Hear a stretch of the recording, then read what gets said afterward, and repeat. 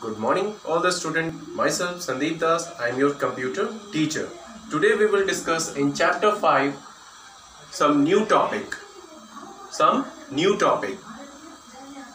आज हम चैप्टर 5 में कुछ ऐसा टॉपिक देखेंगे, ठीक है। जो पहला टॉपिक है इंसर्टिंग ऑडियो एंड वीडियो, ठीक है। दूसरा जो है आपका topic frame and I frame, ठीक है। आज ये दो टॉपिक हम लोग आज देखेंगे, ठीक है। इस चैप्टर में ये दो टॉपिक देखेंगे, ठीक है। उसके बाद आपका ये चैप्टर फिनिश हो जाएगा, ओके। जो पहला आपका टॉपिक है इंसर्टिंग ऑडियो एंड वीडियो। जब हम कोई वेबसाइट पे जाते हैं, ठीक है, कोई पेज को ओपन करते हैं तो वहां पे ऑडियो का ऑप्शन होता है और वीडियो का भी ऑप्शन होता है, ठीक है। तो आपने देखा होगा कि कैसे इस वेब पेज में ऑडियो और वीडियो कैसे लाया गया होगा, कैसे इसमें कहां से इसमें इंसर्ट किया गया होगा, ठीक है। तो आपको बता देना चाहते हैं कि ऑडियो और वीडियो कैसे इंसर्ट किया जाता है, वो HTML कोडिंग के थ्रू, ठीक है। सर्टेन HTML कोडिंग के थ्रू ही ये ऑडियो और वीडियो जो फॉर्मेट जो फाइल होता है उसे इंसर्ट कर करके आपके वेब पेज में रखा जाता है, तभी जाकर के वो ऑडियो और वीडियो आपके सामने आपके वेब पेज पे दिखती है। तो हम लोग HTML में जब कोडिंग करते हैं, सर्टेन कोडिंग करते हैं ऑडियो और वीडियो के लिए, तो वहां पे सर्टेन टैग और सर्टेन एलिमेंट को लेकर के ही हम ऑडियो और वीडियो फॉर्मेट को यूज करते हैं, तो जाकर के हमारा वो वेब पेज में क्रिएट होता है, ठीक है। तभी जाकर के वो वेब पेज में आपको दिखते हैं। इस तरीके से हम अपने वेब पेज में ऑडियो और वीडियो को इंसर्ट कर पाते हैं with the help of HTML coding, ठीक है। तो सबसे पहला आज हम देखेंगे HTML में कैसे हम इंसर्ट करते हैं ऑडियो और वीडियो फॉर्मेट को, ठीक है। ओके स्टूडेंट, तो सबसे पहला जो टॉपिक है हमारा इंसर्ट ऑडियो एंड वीडियो।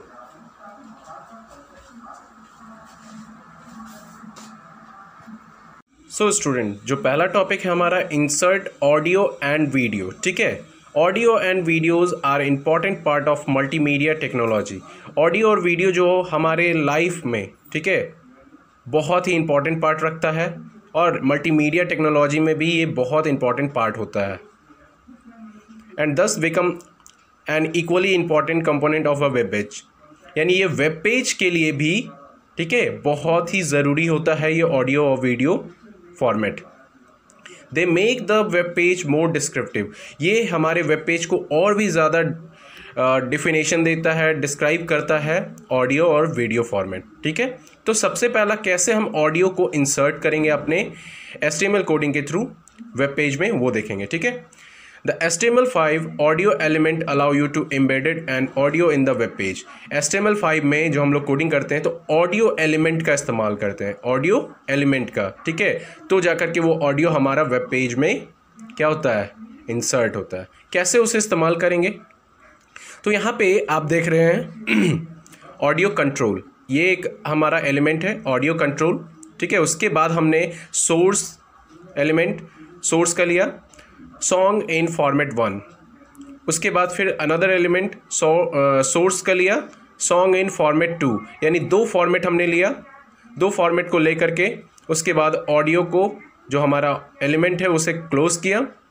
इस तरीके से हमारा जो कोडिंग तैयार हुआ है आप देख रहे हैं यहाँ पे HTML बॉडी, फिर ऑडियो कंट्रोल, सोर्स deep.ogg, उसके बाद यानी जो फॉर्मेट हमने लिया सॉन्ग का यहाँ पे मेंशन कर दिया, ठीक है, दो सॉन्ग को मेंशन कर दिया। उसके बाद cannot play audio in this browser, मतलब अगर ये फॉर्मेट अगर प्ले होगा तो आपका सॉन्ग बजेगा, नहीं तो वहाँ पे सीधा ये आपका फॉर्मेट शो कर देगा कि आपका ये फॉर्मेट सही नहीं है, आपका ये ऑडियो प्ले नहीं होगा इस ब्राउज़र में, ठीक है। ये भी ऑप्शन हमने यहाँ पे HTML कोडिंग में लिख दिया है, ठीक है। उसके बाद ऑडियो का जो एलिमेंट है उसे क्लोज़ किया, उसके बाद बॉडी क्लोज और एलिमेंट, उसके बाद इसे रन करवाएंगे, एग्जीक्यूट करवाएंगे तो वो हमारा ब्राउज़र पेज में इस तरीके से शो होगा, ठीक है। जैसे ही प्ले का बटन ऑप्शन यहाँ पे क्लिक करेंगे तो प्ले होगा, और नहीं तो अगर वो फॉर्मेट नहीं है हमारे ब्राउज़र में तो वो प्ले नहीं होगा।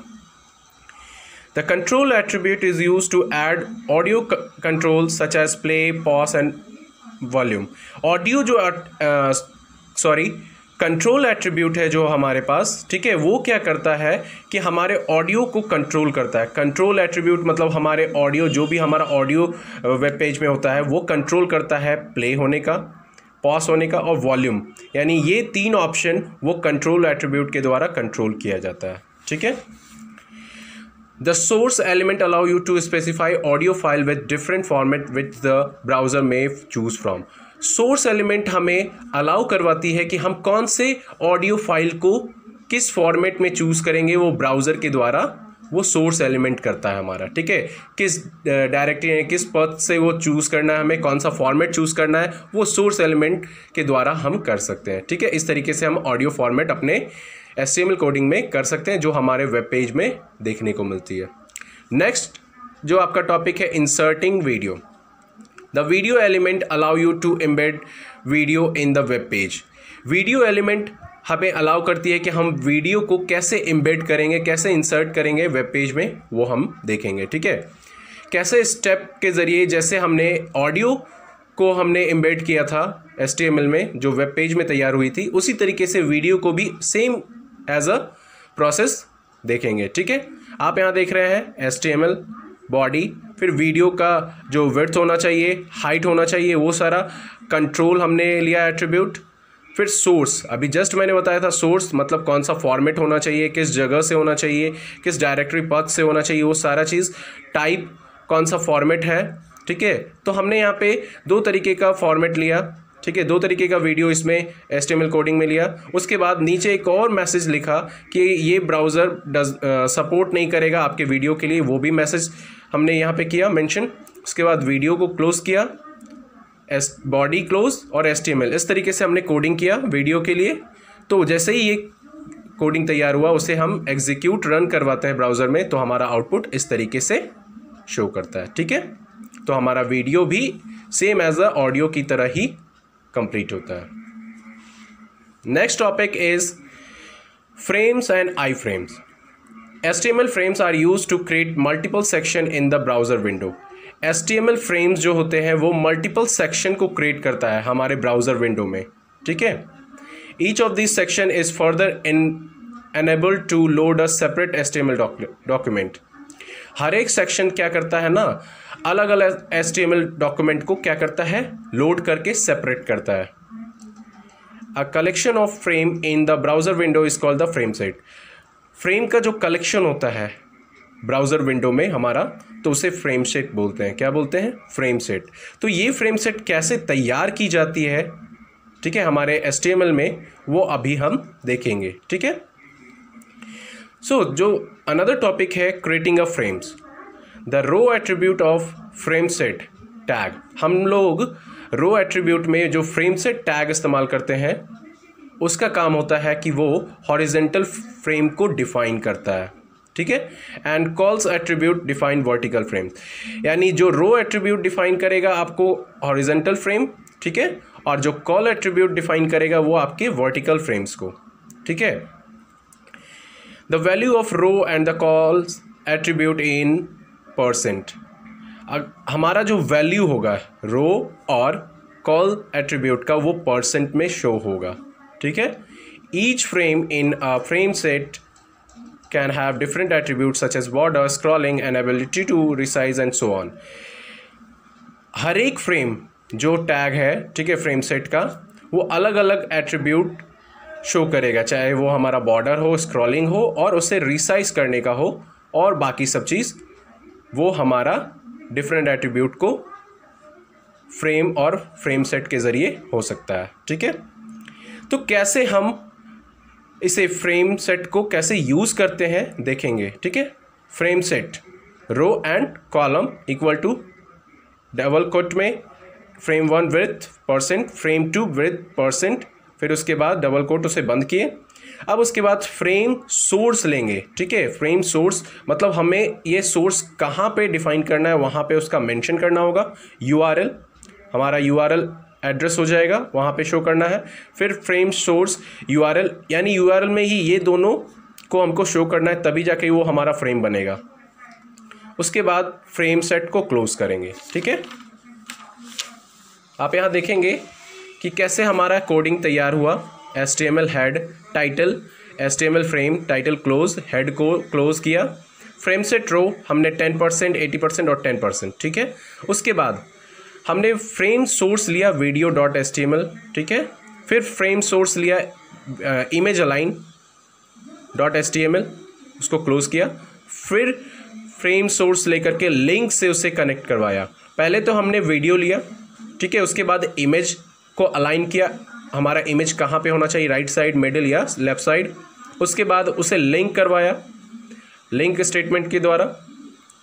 फ्रेम सेट को क्लोज किया, फिर HTML क्लोज। इस तरीके से हमारा कोडिंग तैयार हुआ। उसके बाद जैसे ही कोडिंग तैयार होने के बाद हम उसे एग्जीक्यूट रन करवाते हैं तो ये हमारा फ्रेम तैयार होता है। इस तरीके से देख रहे हैं यहाँ पे आउटपुट हमारा, align image with CSS, this is some text, हमारा इमेज है। उसके बाद यहाँ पे नीचे दिस इज अ टेक्स्ट, ठीक है।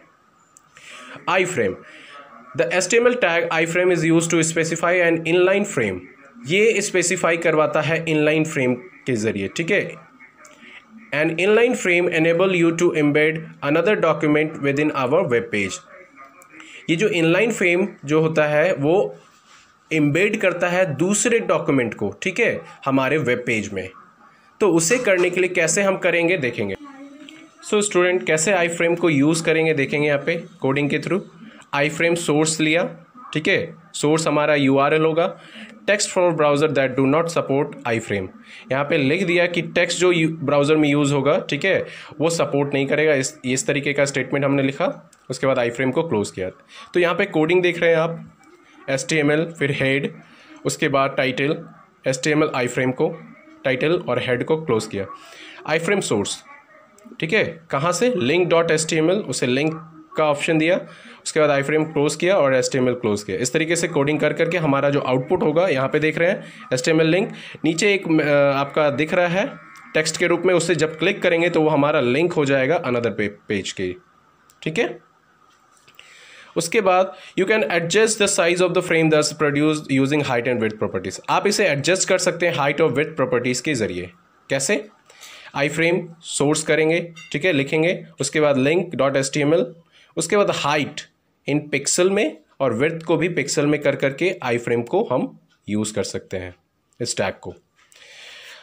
अब आता है border and I frame. The frame border attribute specify weather और not to display a border around the I frame. Frame border attribute आपको बताता है कि आप अगर अपने बॉर्डर को डिस्प्ले करना चाहते हैं आई फ्रेम के आसपास तो आप कर सकते हैं और नहीं भी कर सकते हैं, ठीक है।